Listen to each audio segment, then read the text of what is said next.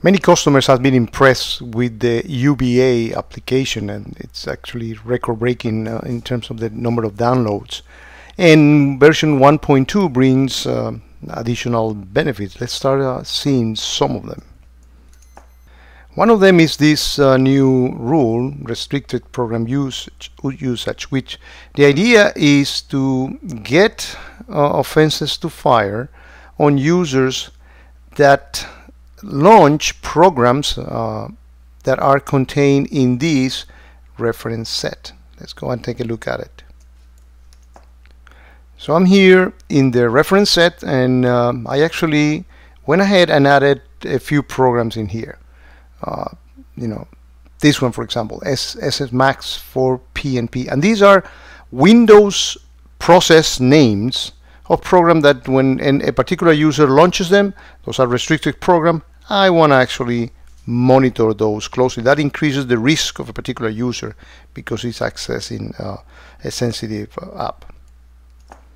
So I'm going to play that those logs that actually show that that particular user access that application. And here we can see them.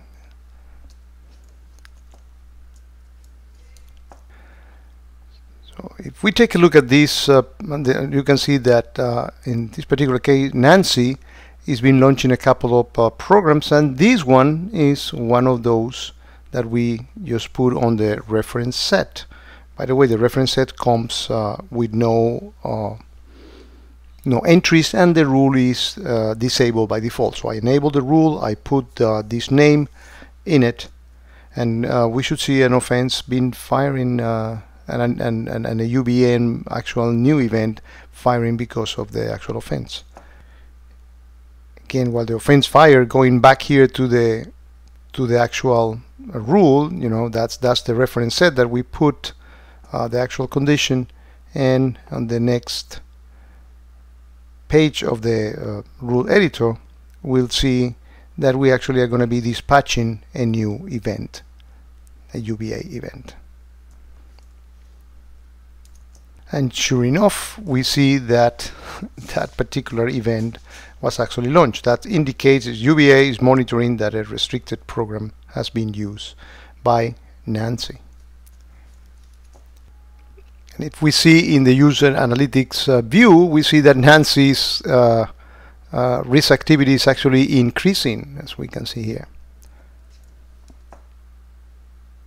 Maybe I should add her to the watch list. A similar feature is a set of rules that go along with this reference set that actually comes pre-populated on the actual tool. So we take a look at this one. The idea of this one is I want to monitor people that doing scanning with Nmap, using Wireshark, NetMom. People that are using these type of tools. I want to know about it. And that increases the risk because probably they should not be doing that. Along that line, if, for example, the user is one of the guys that does this from the security standpoint, and you don't want it to be generating offenses and generating noise, there's this new button in here which is add to the whitelist, which really prevents this user from firing those events. One request from customer was, well, by default, the way that this UBA tool works, you need to be an admin to get access to it. So what we actually did is change that in order to, you can assign a user that will only have the bare minimum. Let's actually do that. Let's create a new user. Let's call it UBA guy. And all you need to give him is, of course, user analytics. You may want to allow him to look at the offenses and log activity.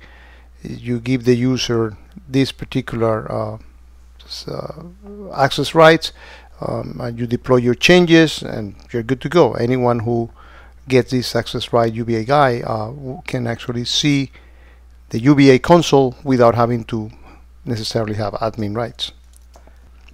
And installing this app is actually very simple. You go here to Extension Management and go to the Security App Exchange,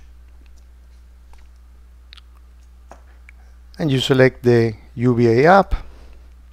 One thing that I want to encourage you to actually do is take a look at the documentation. It is very succinct and very clear. And that link takes you to the Knowledge Center.